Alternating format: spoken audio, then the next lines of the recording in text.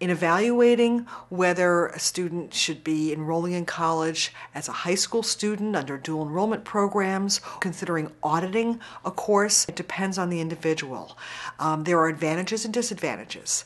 One of the things that I found that sometimes high school students were not really mature enough to handle some of the content that they're going to find in a college course.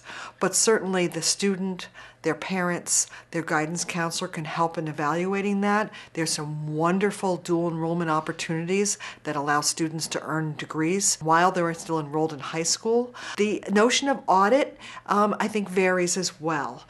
Sometimes it is an opportunity to get a feel for what a college class would be like, but it's sometimes a little bit artificially constructed, quite honestly, because the expectations as an audit student versus a credit student is not necessarily going to be that you have to produce all the work. So you don't really get a taste of what it's like to be a full-fledged college student.